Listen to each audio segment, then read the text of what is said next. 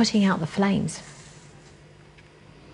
A bird disease previously thought to be confined to the southeast of England is spreading across the UK, according to scientists at Oxford University. The disease leaves birds unable to feed and vulnerable to predators. Researchers have been checking birds in Wytham woods near Oxford. Alistair Fee went to find out more. Great tits have been studied at Wytham woods since 1947, but recent findings have brought much concern. We've found a number of particularly great tits that have been affected by avian pox. They develop very large and often multiple lesions on their heads and other body parts, wings, arms and legs. The lesions are really characteristic and they can interfere with sight and feeding ability and also flying ability.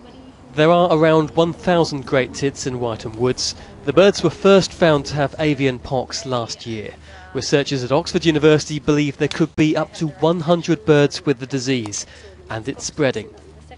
Until now, affected birds had been spotted in Kent, in Surrey and in Sussex. Now they're here in Oxfordshire. What's not known is how big a problem it is. That's where the public can help out. People should be looking out for growths basically on the bird's head and beak, and they're usually grey, yellow. They're a bit ugly basically. If anyone's not sure what they see on that bird, then take a photograph of it and send it to the RSPB and we'll be able to identify the problem. As well as collecting information from the public, researchers will continue their work to find out what impact the disease will have on this population. Alistair Fee, BBC Oxford News.